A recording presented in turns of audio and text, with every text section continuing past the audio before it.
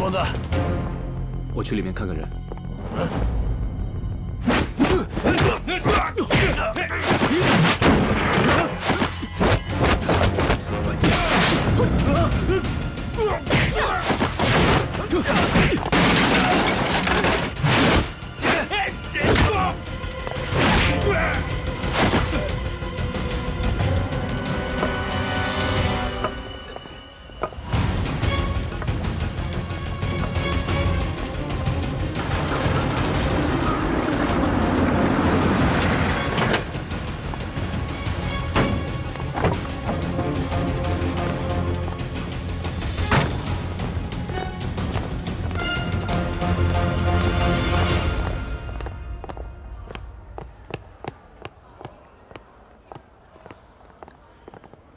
陈医生，藤田先生，我的病人怎么样了？还好吧，就是一直在发烧。我要把他带走。这恐怕不行。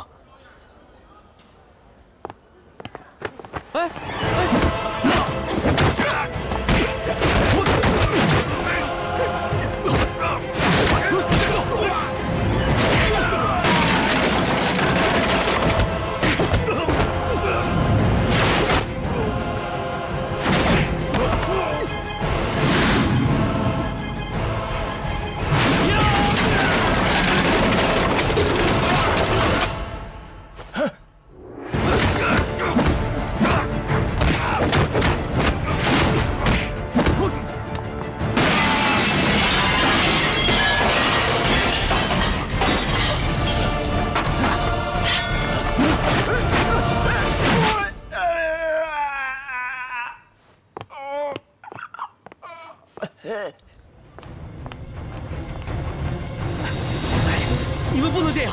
闭嘴！别这样！闭嘴！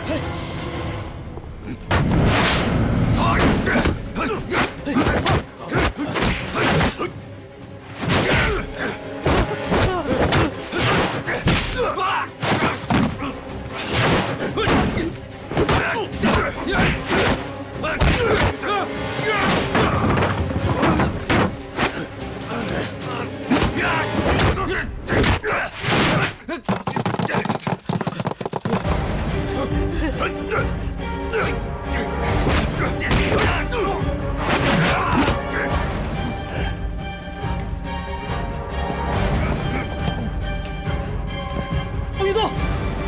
都别动！快开枪！开枪打死他！都别动！没钱了，来呀！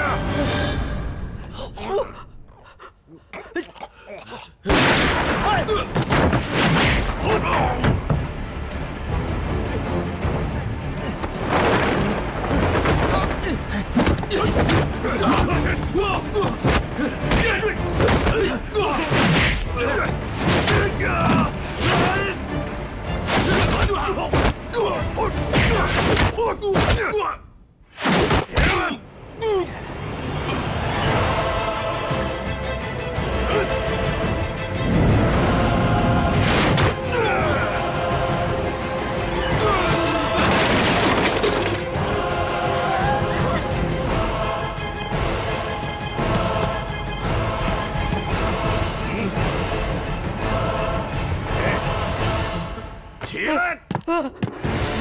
走！看着！安干！看着！看着！看着！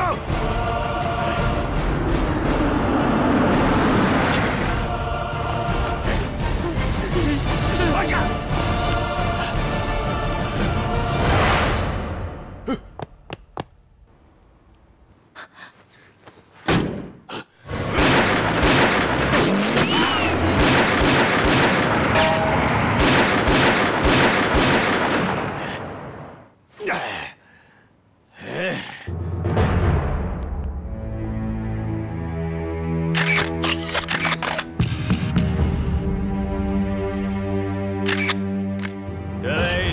记者朋友，奉日本政府的命令，我在此特别声明：为了惩罚中国军队之暴力，促使南京政府觉醒，如今我们不得不采取断然措施。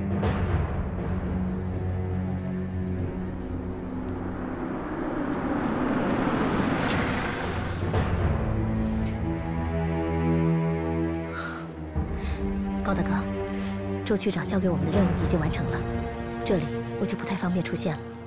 好，走。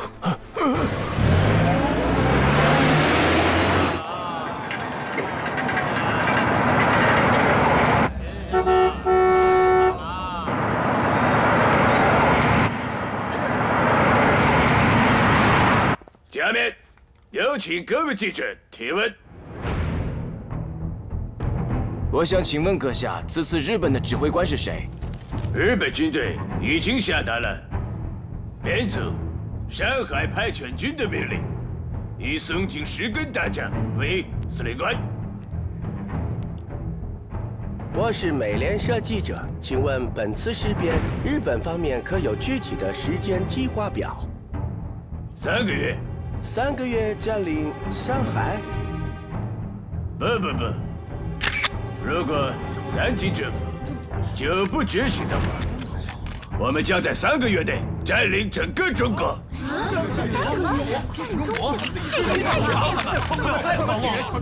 安静！全安静！如果没有什么问题的话，本次记者发布会到此结束。等一下，我是民国日报记者，我想请问发言人阁下，为什么日本人要挑起这个事端呢？不是日本方面制造的，而是中国方面制造的。发言人阁下，耳听为虚，眼见为实，我们要的是证据。拿的是什么呀？对，证据，你有证据吗？拿出证据。这是我们大日本帝国的武士郝一军，此次应邀来到中国探讨武术。可不幸的是，就在昨天晚上，他被中国人枪杀了。这就是证据。怎么可能呢？我们大日本帝国此次行动可谓师出有名。你说的证据在这儿呢。什么呢？可是中国人枪杀，肯定是假的。这是谁呀？什么人啊？他是谁？我看是啊，有什么证据啊？就是他。大伙来认识一下吧，这位就是那个叫浩一的日本武士。这里根本就没有媒体，快拍照！这个人在这好好的活着，是谁在说谎？对，你们在说谎，把话说清楚。欲加之罪，在污蔑，何患无辞？一个活生生的欲加之罪就摆在我们的面前。我想请问新闻官，为什么说他被我们中国人枪杀了？对呀，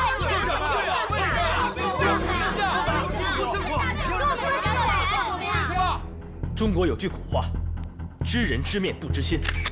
要是当年唐朝的鉴真大师在天之灵看到了这一幕，一定很后悔当年的东渡。在座的各位，上下5000年，中国仁义之心，得道者多助，失道者寡助。而我更坚信这一点，多行不义必自毙。各位，看我们！干什么？你们？你们还干什么？干嘛？什么？干什么呀？开枪啊！就是干什么？你们？开呀！开枪！开枪！都开呀！做吧！来呀！杨卫主，两边走。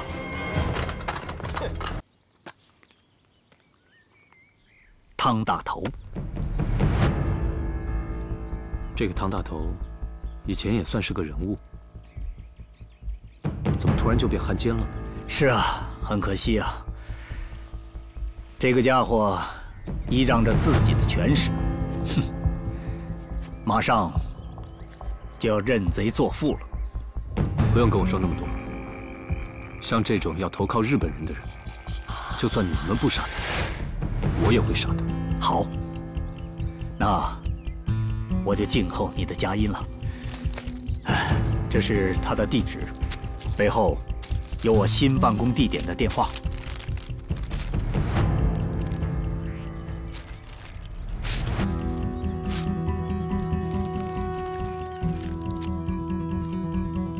这个汤大头，他平时会去什么地方？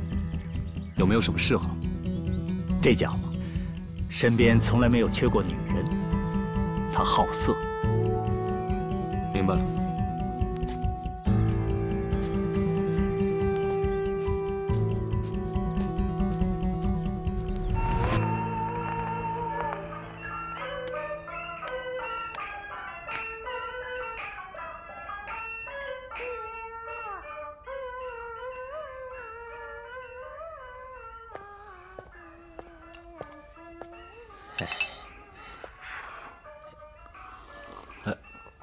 司令，晚上还要不要出去活动活动？就不出去了，在家听听老调，不也挺好吗？啊，是。哎，等等，司令，还有何吩咐？保护老子的事儿，你得问问雇来的那些人怎么说呀？可是他们都是外人，我怕……你懂个屁呀！杀老子的人从哪儿来？你他娘的怎么知道啊？我雇来的这些人都是道上的能人，平时都干些杀人越货的事儿。猫有猫道，狗有狗道。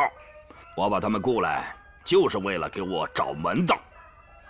啊，还是司令高明。哼，你他娘的知道了，你就是司令了。是，还是司令考虑的周全。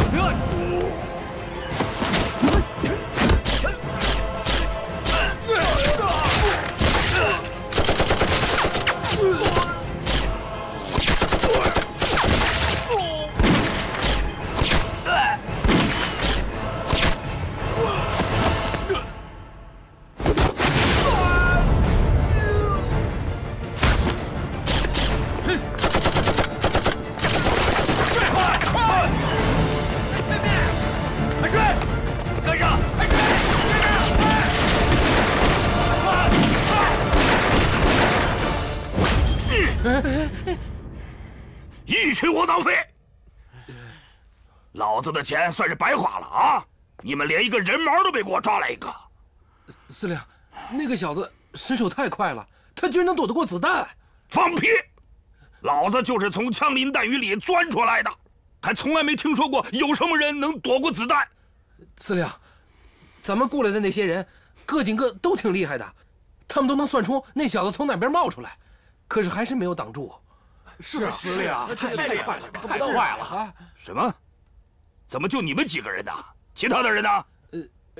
他们死的死，伤的伤。你个老头子，你想把老子往死里整啊？狗日的老蒋，你他妈不仁，也别怪老子不义！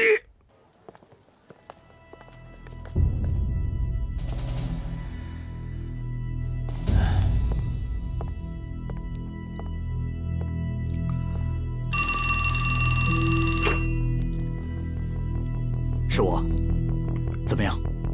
我失手了。失手了？我还会想办法。你没事吧？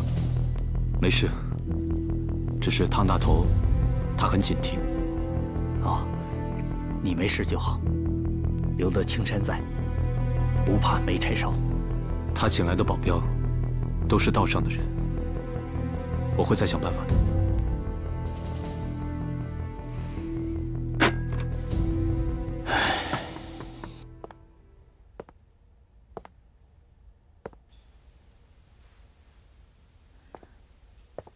队长，怎么了？这么晚还不回去啊？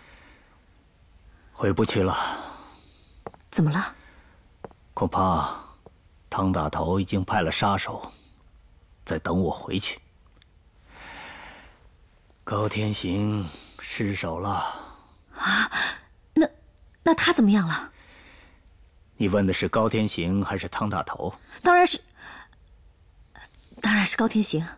高天行没事，汤大头肯定跑不了。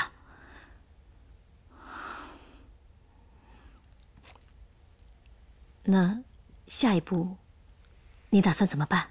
高天行什么时候再动手？已经打草惊蛇了。别看这个汤大头出身行伍，满嘴粗话，可这老小子狡猾得很。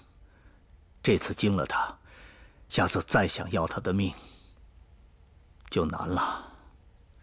中国又不止他一个汉奸，杀了他和不杀他，我看都于事无补。他必须死。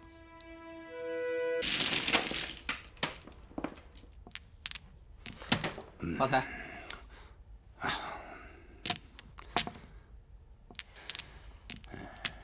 姚基，哟，司令糊了。我说你们这帮小子命可真好啊！啊，我请你们当保镖，还赢老子的钱，上哪儿找这么好的事儿去？哼，再来！来，这儿，都是他的保镖。我有个办法，投其所好。汤大头他不是喜欢女人吗？他再去妓院找姚姐的时候，我去。这种馊主意你也想得出来？不行，二爹，这是接近他的最好办法。不行，这样太危险了，不能让他碰你一丝一毫。新兰，非常说的有道理。天行哥，你再想个别的办法。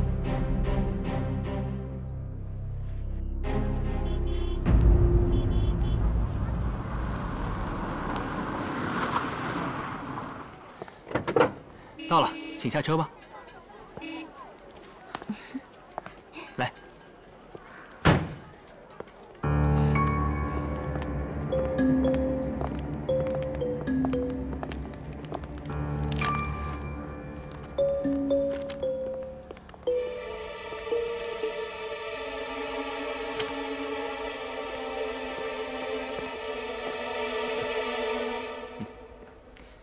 你好，我们订了房间。好，上去吧。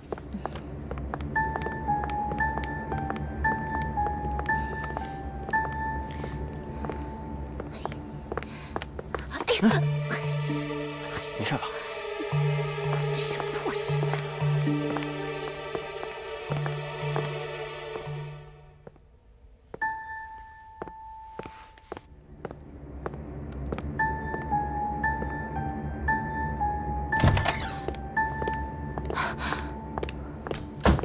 查清楚了吗？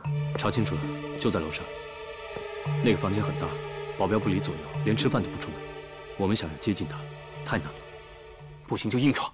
对，不能让他在我们眼皮子底下溜走。硬闯危险太大了。你怕了？我跟前辈保证过，不能冒险，不能让你出任何的闪失。哥，你把我爹的话听得比我都牢。现在我们需要做的是，首先确定汤大头在不在那个房间里面，然后再做打算。新兰，这件事真的需要你出吗？妹妹，看你的了。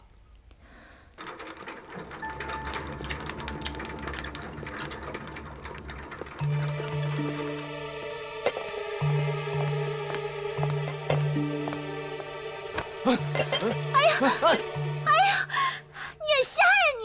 干什么呀你们？哎呦！瞎叫什么？滚一边去！凶什么凶？以为我怕你们是吧？以以为你们几个男人我就怕你们了？我不怕你们的！来人呐！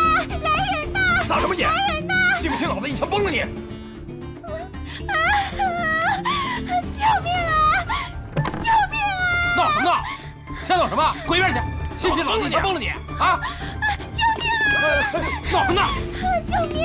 杀人了！救命！快走快走！上海的娘们儿真他妈厉害！哎，把他们都给我叫回来！别他妈在外边给我丢人现眼了！是。快走快走快走！走走走走走！快点走！门口有2个保镖，屋里有4个保镖，还有3个人跟他一起打麻将。唐大头对着正门。那还等什么呀？立即动手，免得夜长梦多。哥，我跟你去。不行，非常，还是让新兰自己去吧。不行，我答应过爹，不能让我妹妹去冒险。只有新兰去，他们才会降低防备心，他们才会开门，我们才有成功的机会。再说了，如果不让新兰亲自杀了汤大头，他这个心结永远都解不开。对，我一定要去。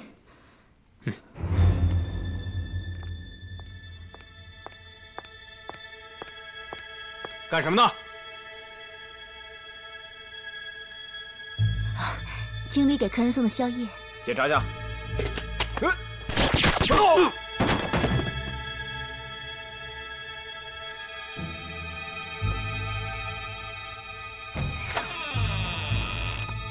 干什么的？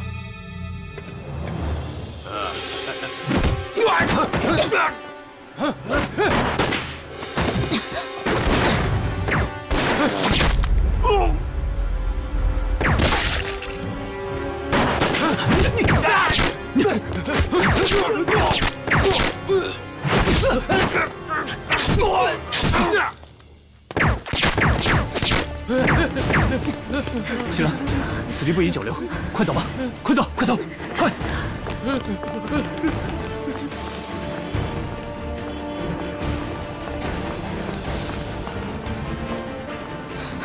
高大哥，真是太谢谢你了。我该谢谢你才对。非常，快带他走。那你怎么办？没事，你们先走。走，上车。啊。来，坐好。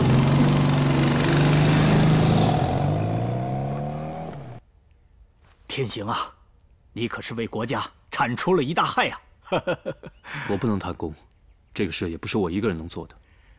我不管，这个功劳就应该记在你的头上。好了，不多说了，你早点回去休息啊。你也早点休息。你把这么一份大礼送给我，我哪还有心思休息啊？我得赶紧把这个喜讯报告给南京方面。好，回去吧。我走了。好。哎呀。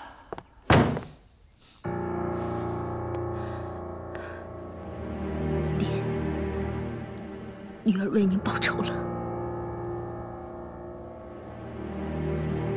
是山兄，你的大仇已报。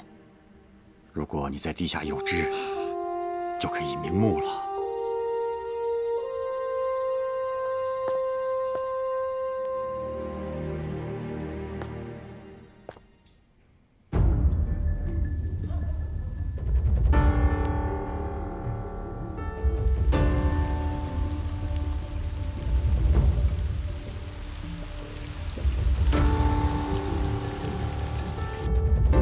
什么？不可能！这怎么可能呢？处长，消息可靠吗？不可能的事情已经发生了。唐大头昨天半夜就去见了日本人，他会对外宣称是我们的暗杀把他逼到了日本人的怀里。难道你想让他做上海市长的交椅吗？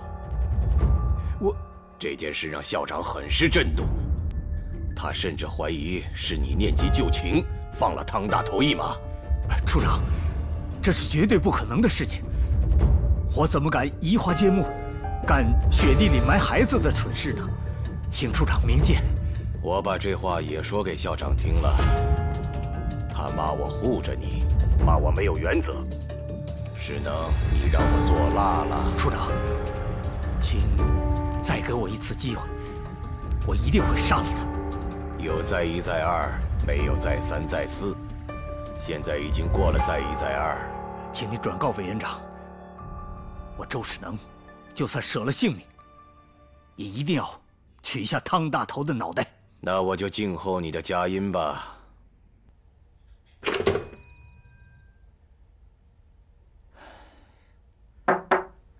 进来。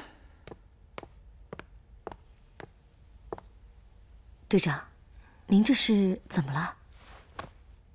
汤大头没有死。没死？现在是蒋要灭汤，汤不死，你我的脑袋都会落地。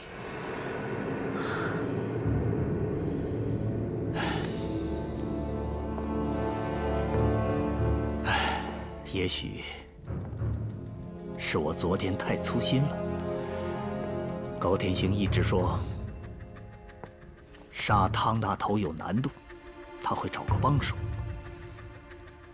会不会是他的那个帮手出了问题？不会吧？我也听高大哥说起过要找帮手的事情。好像有个姑娘，她的父亲在17年前被汤大头砍下了脑袋，挂在城墙上。这个姑娘这么多年一直在找汤大头报仇。那个姑娘姓什么？姓秦。姓秦。队长，有什么问题吗？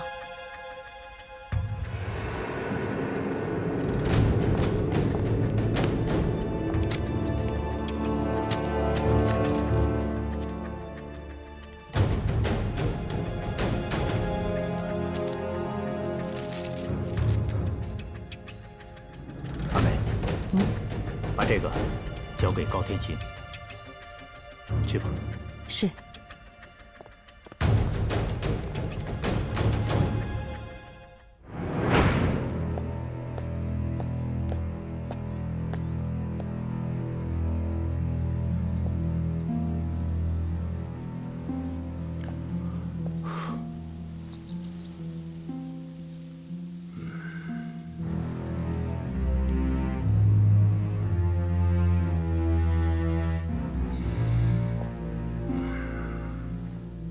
佛祖保我不死，等过了这阵风头，老子不，我汤大头一定为佛祖重塑金身。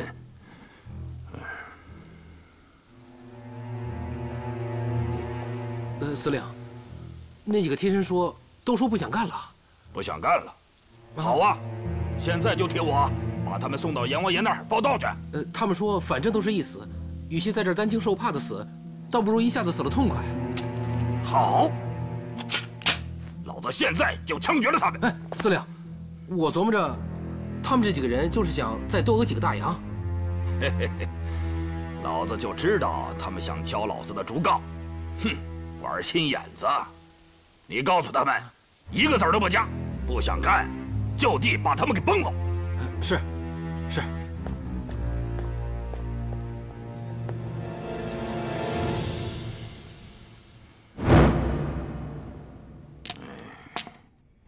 来，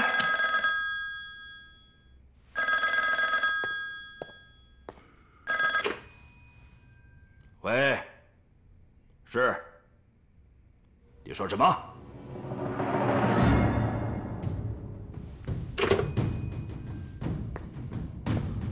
你把帽子摘了，帮我打几句。哎，好。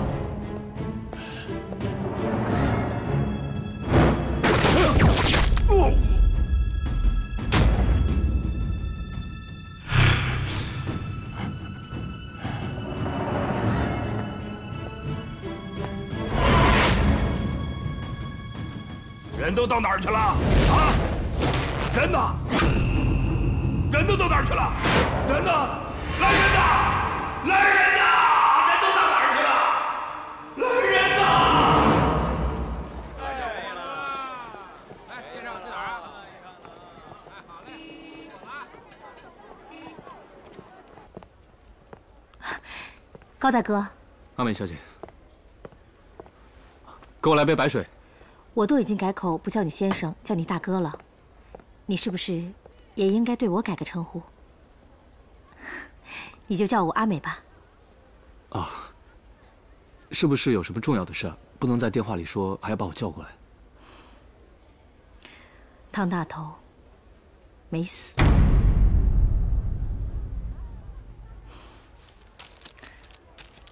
这是区长让我交给你的。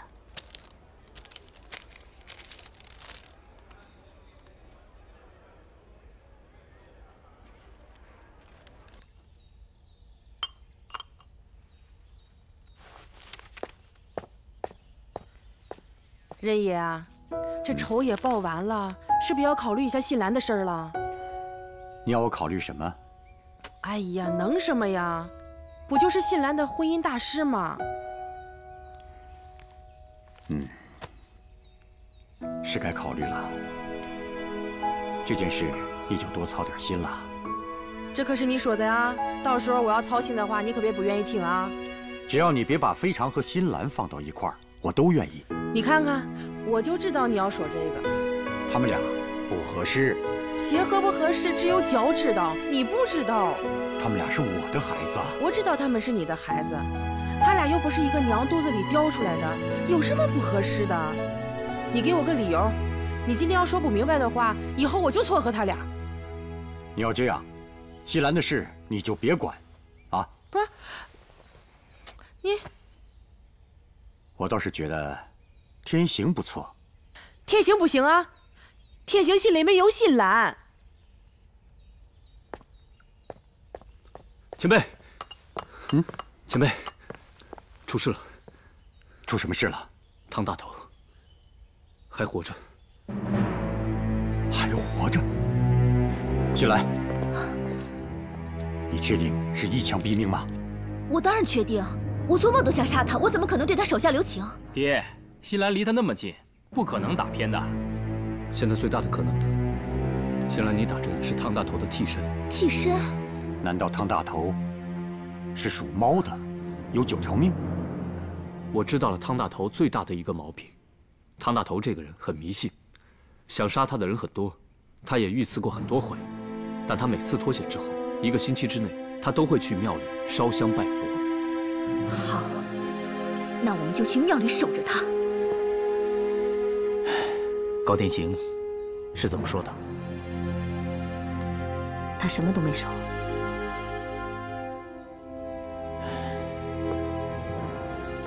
你我的前程都系于他的最后一搏了。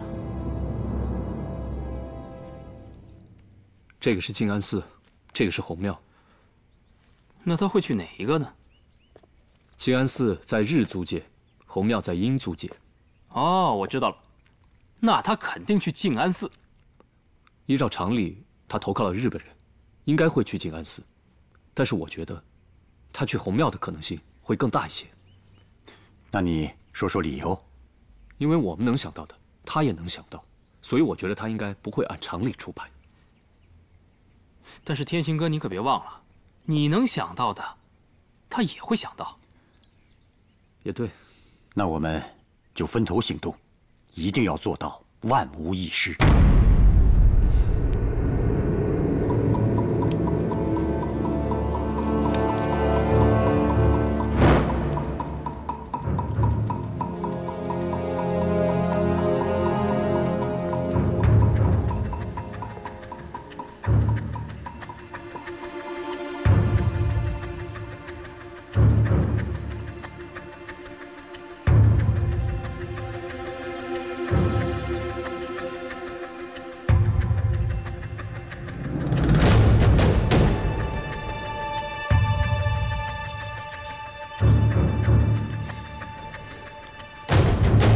记住，那边是后门。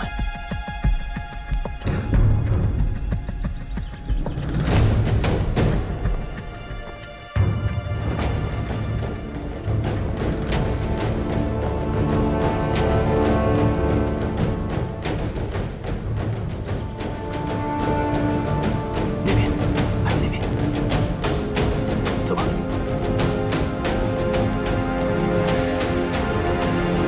司令。第6天了，妈的，我比你清楚。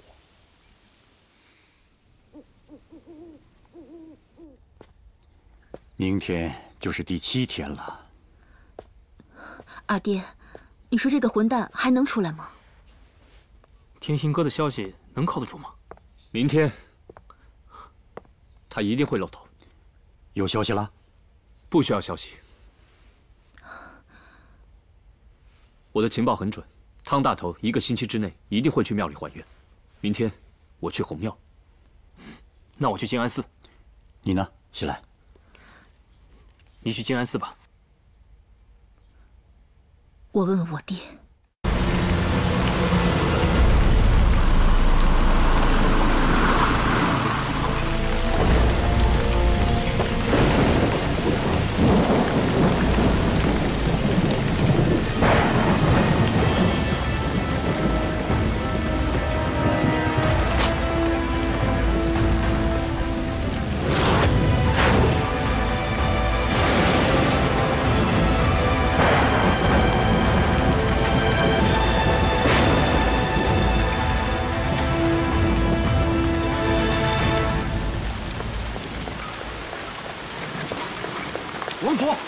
往左，左边，快！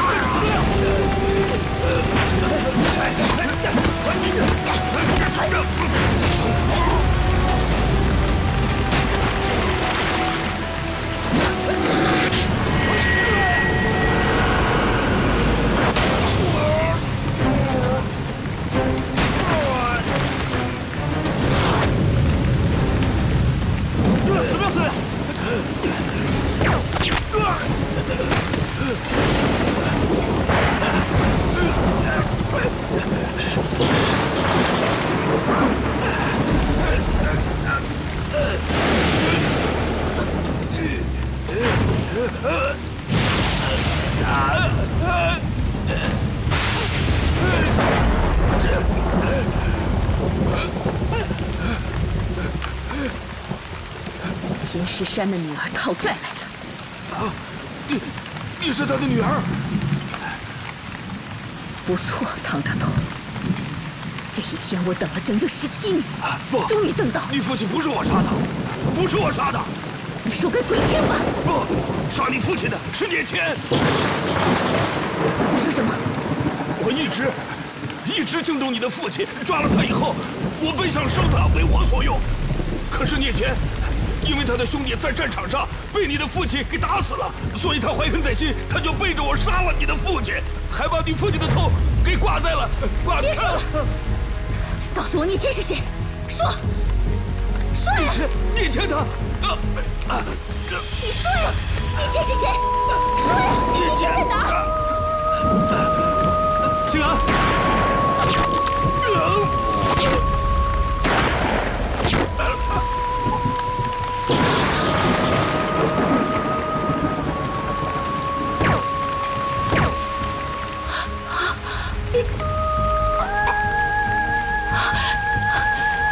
唐大头，聂谦是谁？聂谦是谁？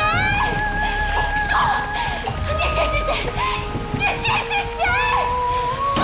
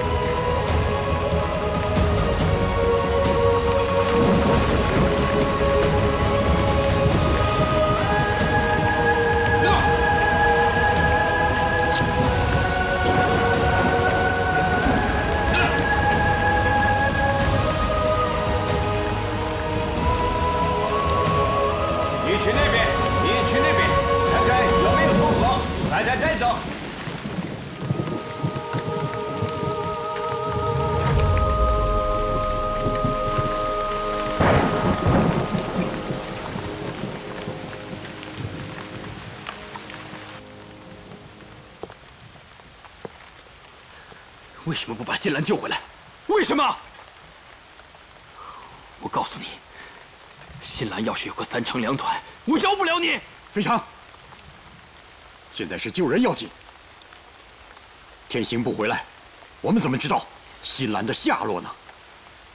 抓人的应该是英租界的巡捕房。英国佬讲法律，想要救新兰，没那么容易。我知道有一个人能救他。谁？秋山和夫。哎，先生，你们照相吗？啊，不是，我们找江小姐。哦，姐，有人找你。高先生，任前辈，你们2位怎么来了？江小姐，今天是有事相求江小姐。有件事，可能要麻烦你了。队长，我们这样做，对高大哥是不是有点……不是不想帮他，只是我们正在潜伏，不能轻举妄动，更不能引火烧身呐。那我们难道就这样坐视不理吗？还是看形势的发展再说吧。前辈放心，我一定会尽力的。谢谢江小姐。2位帮过我们很多事，我一直都没有机会感谢你们。江小姐，快别这么说，那些事都是我们应该做的。我们都是在为这个苦难的国家尽自己的所能，争取早一天把日本人赶出我们中国。如果真有那么一天，就是死也心甘。任前辈，你一定能看得到的。歌儿一首啊，7个起呀，6个抢啊，8匹马，哥儿俩好，歌儿一首啊，8匹马呀，哥儿俩好，666，8匹马，喝咱们。来，接着来，来，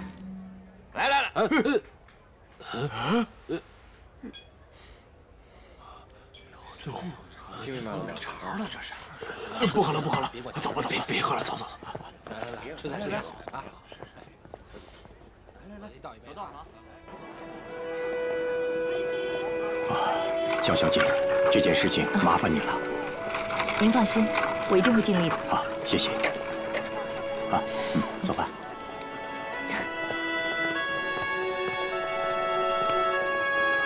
这件事啊，起初我也这么想。江盼，哎，哥爸，你们猜谁来了？这事儿哪能去猜呀？他们刚走。真不巧。江盼，这两位应该发展成我们的同志了。哎呀，不要那么操之过急嘛。好的，谢谢吴律师。吴律师怎么说？吴律师说，这个案件照正常程序来走，应该在法院审理。秦小姐的行为，会判10年以上的有期徒刑，或者无期徒刑，甚至于死刑。凭什么这么干？那姑娘也是替父报仇啊！更何况她杀的是就要和日本人穿一条裤子的大军阀大汉奸呢。是啊。那个秦小姐替父报仇事出有因，如果她父亲是死在两军阵前的话，她视汤大头为仇人，的确有些不妥。可是这个汤大头残杀那么多俘虏，死后悬头，这才让秦小姐跟他有了不共戴天之仇。哎，哥，就这一点，咱们就有文章可以做了吧？咱们可以呼吁各界对秦小姐声援，让国民政府通过外交途径施压租界放人。好，我现在就去把文章写出来，争取明天上报。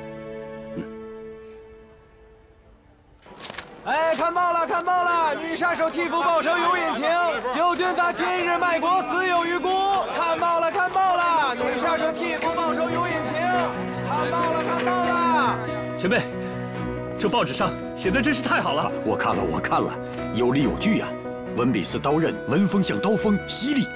现在有不少的老百姓和学生聚集在警察局的门口，要求放人呢。我和肥肠找道上的朋友帮忙。好，我到警局看看有没有什么新情况。天行，拜托了。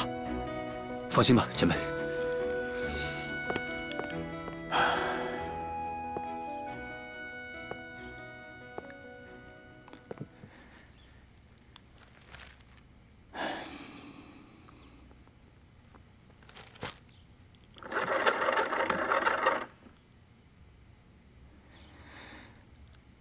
阿梅啊，你去告诉高天行，你说那件事情有眉目了。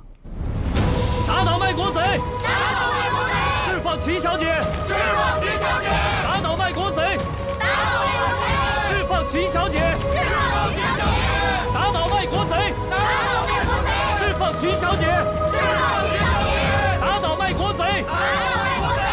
大使先生，日本人一直在向我们施压，逼迫我们移交秦新兰，可是中国公众却利用舆论要求我们释放秦新兰。现在租界门口都被中国人堵住了。那依你的意思呢？我们不能得罪日本人，又不想得罪中国人。这个秦新兰成了我手心里的烫手山芋。既然烫手，那还留着干什么？大使先生，这是你的意思，还是英国政府的意思？我是英国驻中华民国的大使，我说的每一句话都代表着英国政府。上海虽然被日本人占领，但上海还是中国的上海。我明白了。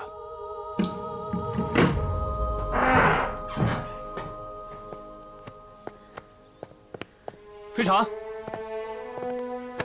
呀，新兰回来了！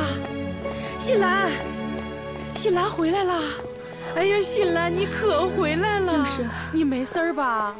急死我们了！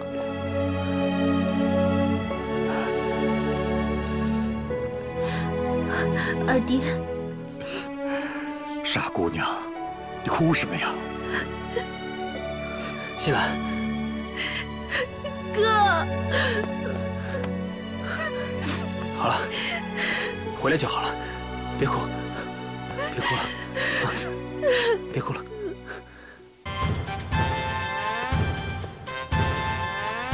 奴は現れたか。まあです。何か勘づかれたようだ。まあゆっくり待とう。そのうち来るだろう。はい。今天秋山终于现出原形了，披上了狼皮。今天的行动，千万别让他们嗅出什么味道。放心吧，咱们就等着小东北的那一声脆响吧。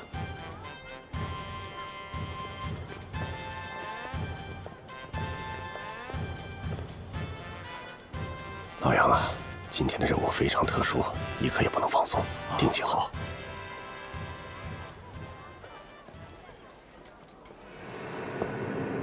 待て。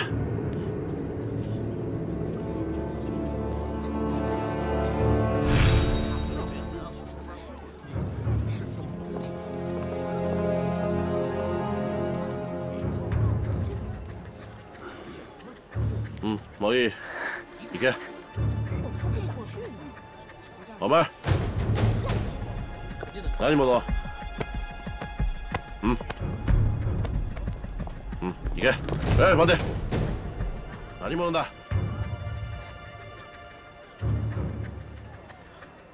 저는 범어예요. 저 피 드는 거예요. 소사. 진짜 범어예요. 저는 범어예요. 아무것도 없어요.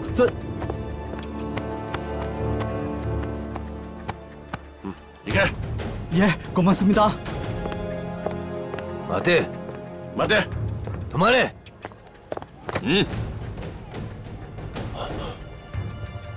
何やってんだ? 왜요? 왜요, 상관님? 저는 정말 범어예요. 이 시당에서 열하는 거예요. 열하는 거.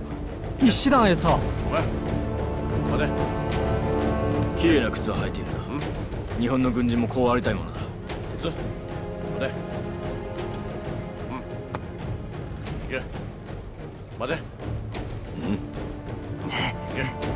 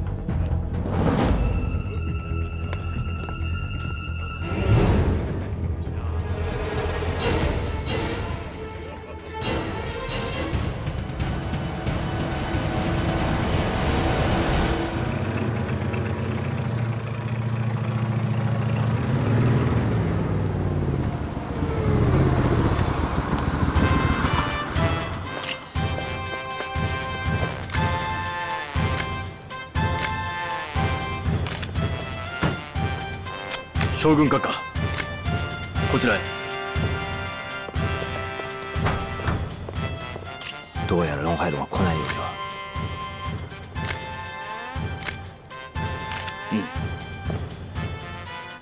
来头不小啊。我知道，这个人是日本陆军大学毕业的高材生，当年毕业考试的时候，输给了精研兵法的兵学泰斗蒋方震将军。只可惜啊，现在蒋方震将军不掌兵。哎，我听说蒋方震给蒋介石献的几条策略，一是胜也罢，败也罢，就是不能谈和；二是不畏鲸吞，只怕蚕食，全面抗战。不知道这几条有用吗？战略家的一句话，抵得上100万雄兵啊！只是我们这袖手旁观的滋味儿太难受了。静观其变吧，能过了秋山这一关，就说明你找的那个人不是泛泛之辈。今天就看小东北的了。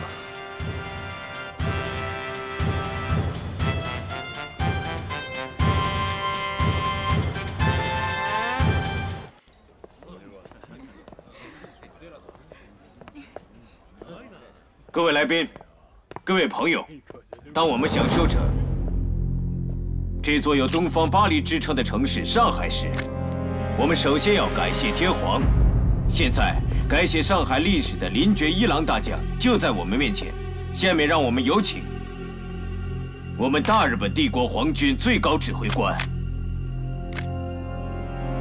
林觉一郎大将讲话，有请。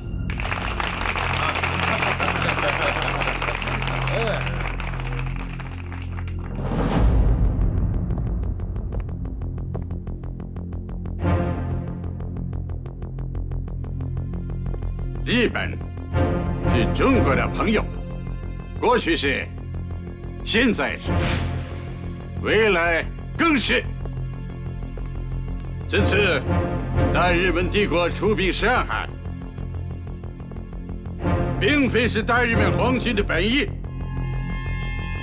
而是中国有一些对大日本帝国不友好的林海流还没有来，对我们的市场加以破坏。你留意一下，今天气氛不太对，一切正常，我没有看出什么不对来。这样，上海才会更加繁荣。那个朝鲜妇女生去哪了？刚才还在。大日本天皇万岁！万岁！大日本天皇万岁！万岁！万岁！万岁！万岁！万岁！小鬼子，去死吧！万岁！呀！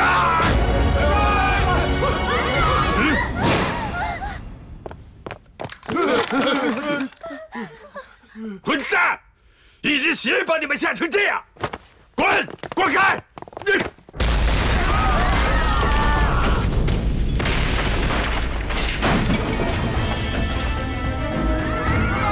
坐下，快坐下，先坐下。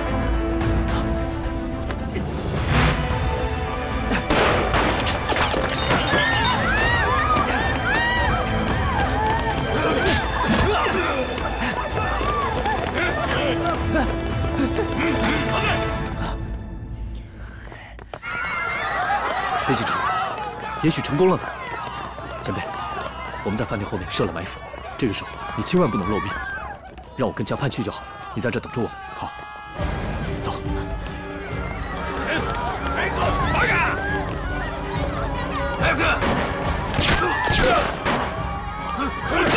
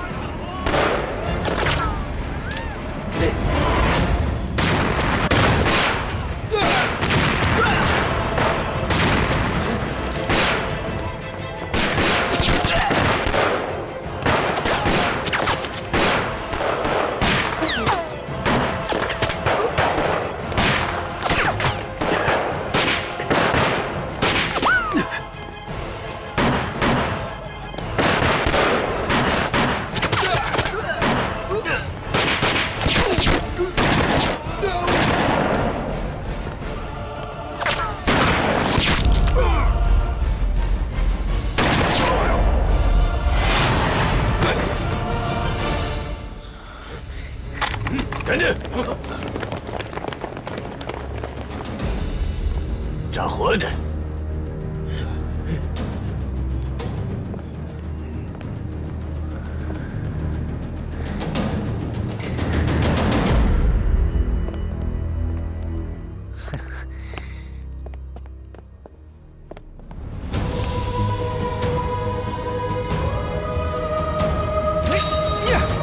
魔掌！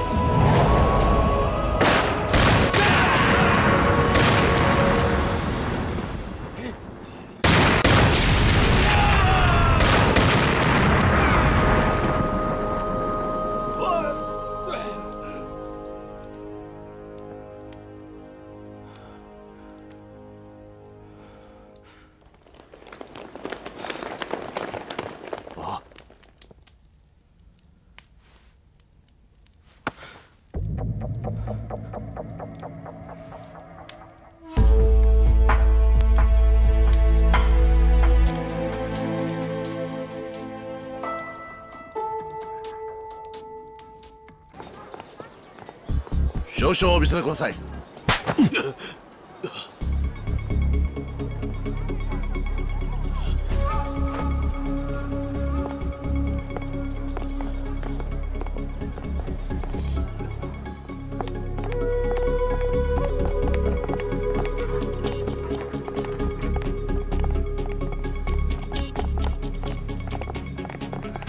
我们要找的人在哪？手术室。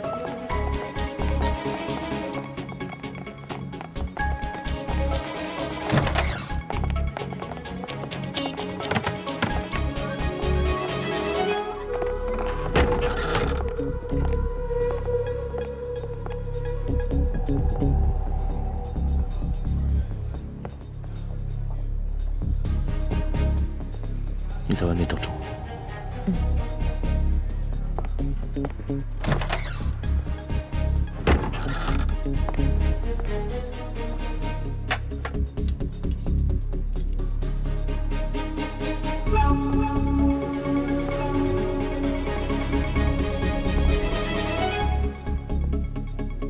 等一等，出てくれ。ここは手術室。看護婦、連れて行け。出去。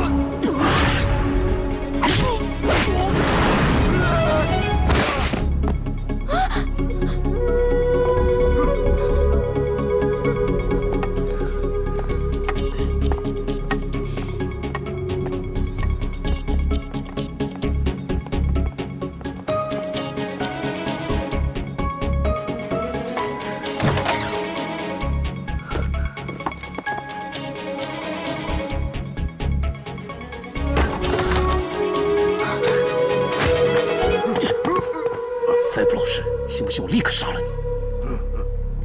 走。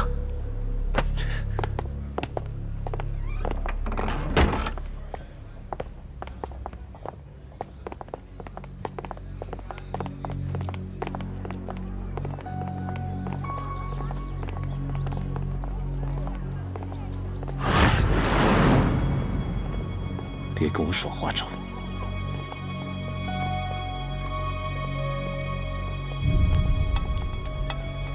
你会开车吗？会。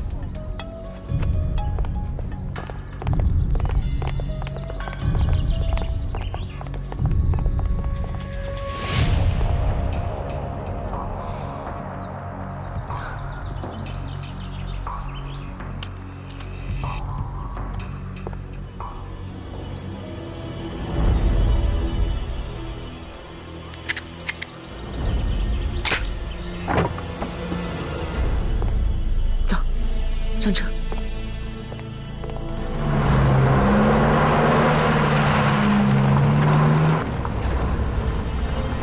把他的眼睛蒙上。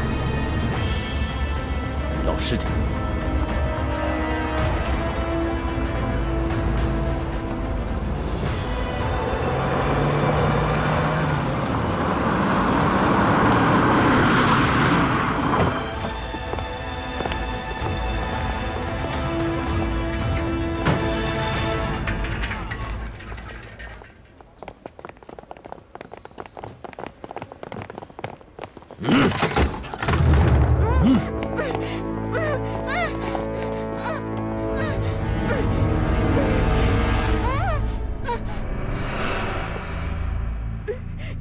くそー！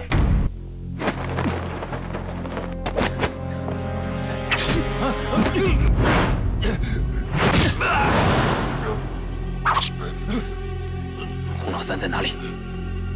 在后院。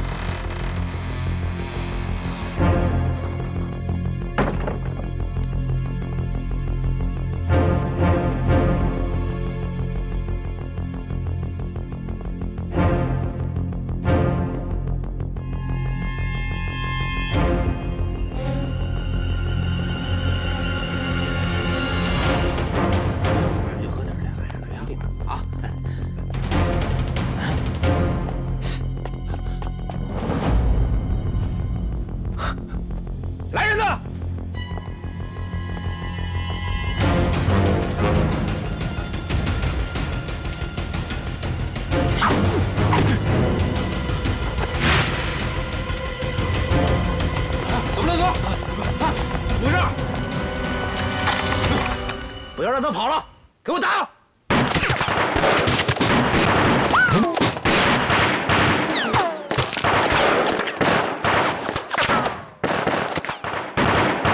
停！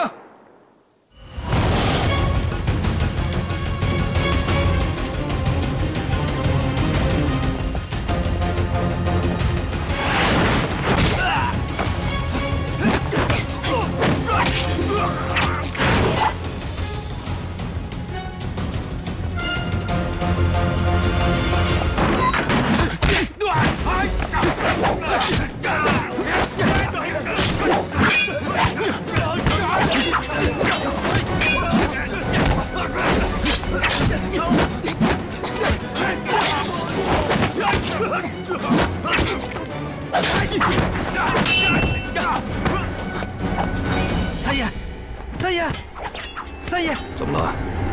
三爷。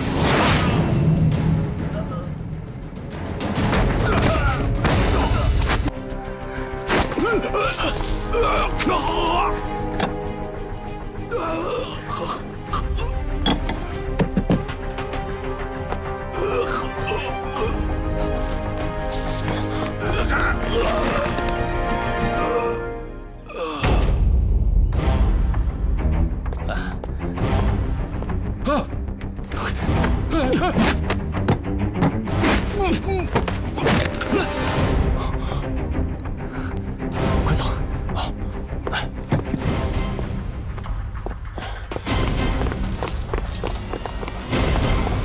哎，你们怎么了？顾先生看中了我的宝贝，让我回去再多取2件。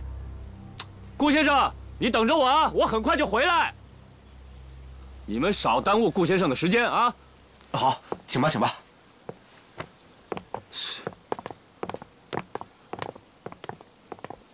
哎，怎么让他走了呢？啊，他们去给顾先生多拿几件宝贝。行，那好吧。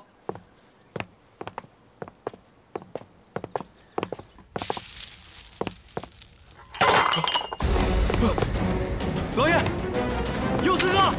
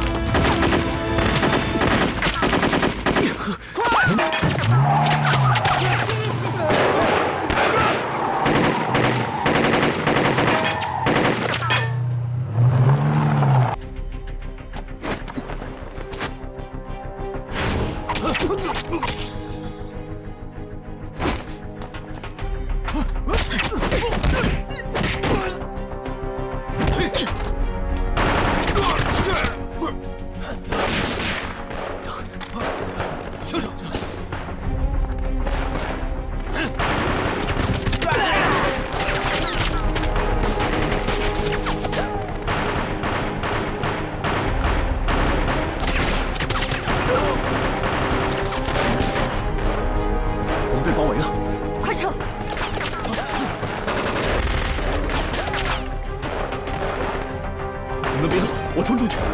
你小心啊！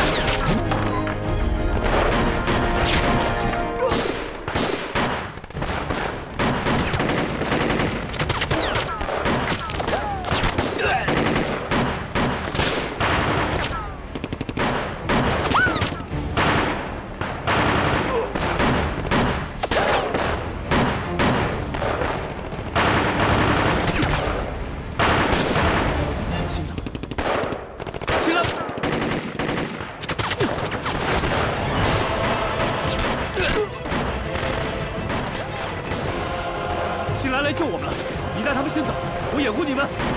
我跟你一起走。联络战很重要，我们不能失去他。而且我要去救新兰，你听我的，带他们先走。听我的。撤。走。快走。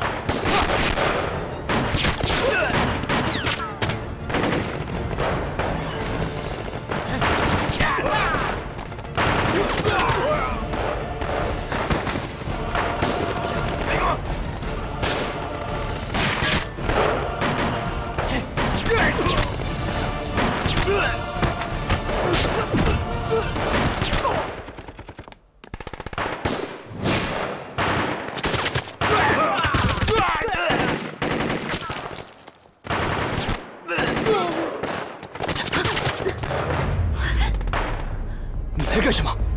放开我！听话，回去。我不用你管。回来。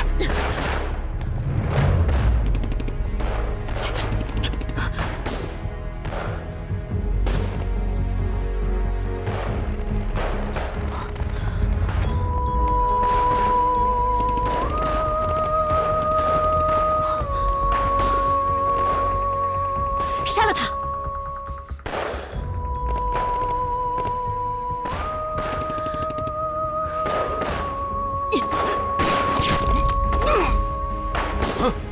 快走！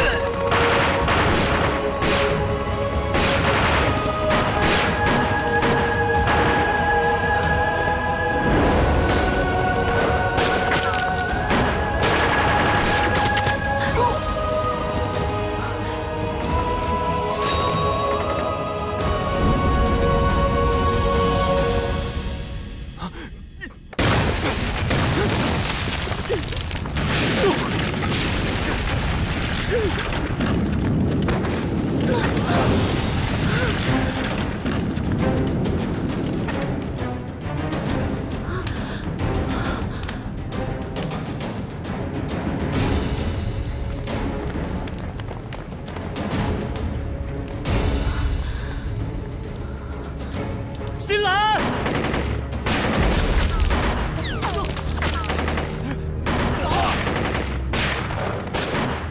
快走！新兰，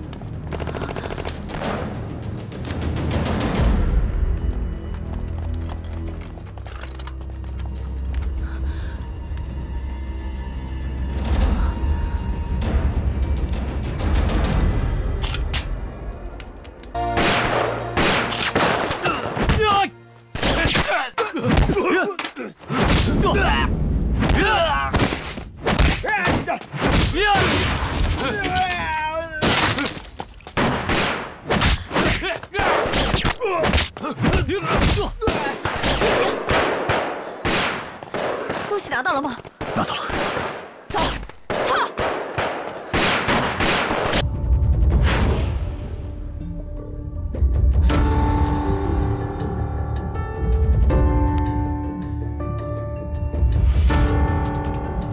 你要等的那个人，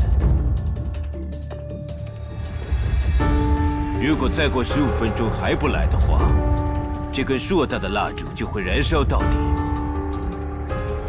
等到了那个时候，蜡烛下的绳子就会烧断。2根绳子只要断了1根，你就会被甩到另一根柱子上，被刀扎死。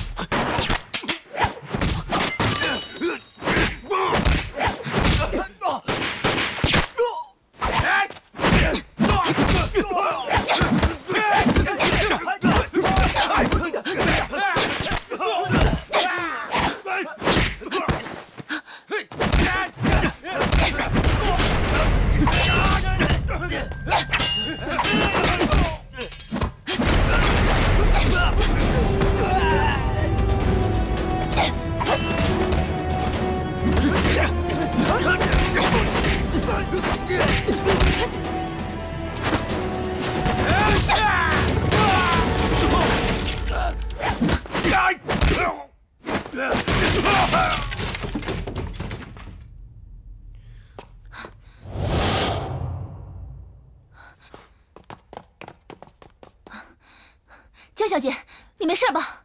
非常心兰，你们快走啊！快走！我等的可不是你，而你居然还带着他。秋山，有什么事你冲着我来，你先把江小姐放下来。我明白了，你们是要在这里跟高天行会合。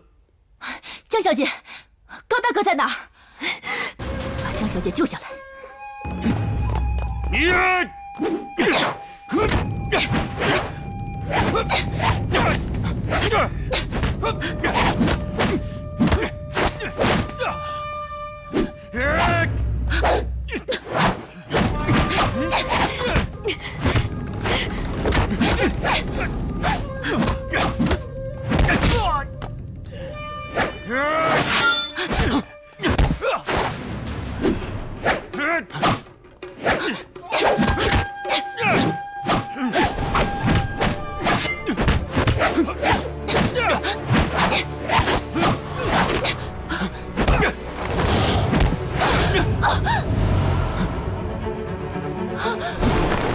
谢兰，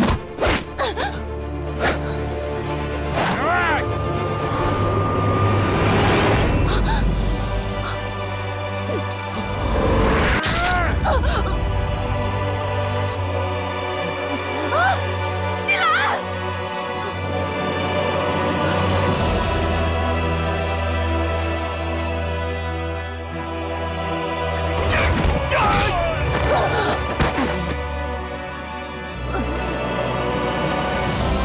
你死吧！可是，我是不会让你们轻易得逞。高天行，我今天要你看着江小姐送命。